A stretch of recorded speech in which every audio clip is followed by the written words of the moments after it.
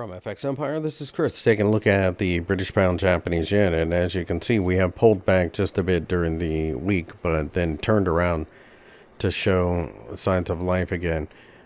We are trying to build up the momentum to break out to the upside. I don't expect to see it right away, but if we do make this high and take it out, then we're going to go to 157.5, possibly 160. Breaking down below the bottom of this candlestick has a couple of support levels underneath it.